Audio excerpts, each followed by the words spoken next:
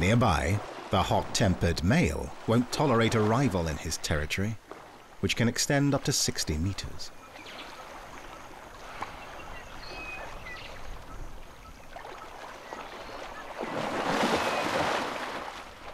He's defending his turf along the river, a flat, sandy beach where females like to lay their eggs.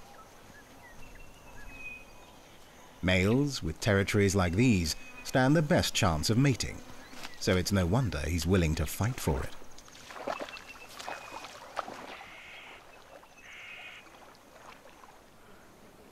Crocodiles flash a variety of signals to keep conflicts from escalating.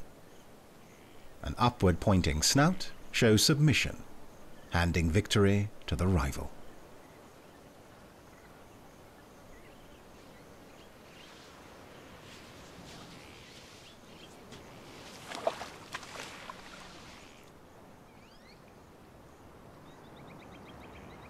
Dominant males boast their status with impressive displays.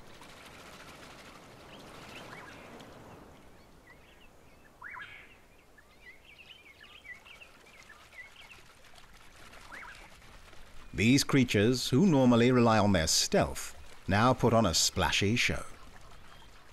The male's rippling flanks send sound waves through the water. Humans can barely hear them, but other crocodiles get the message loud and clear. This guy is ready to mate.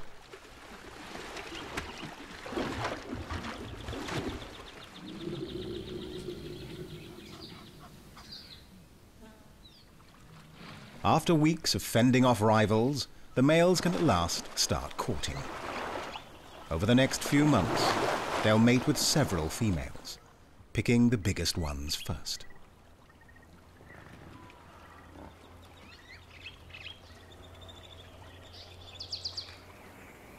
The young female was lucky to have found a strong male to mate with.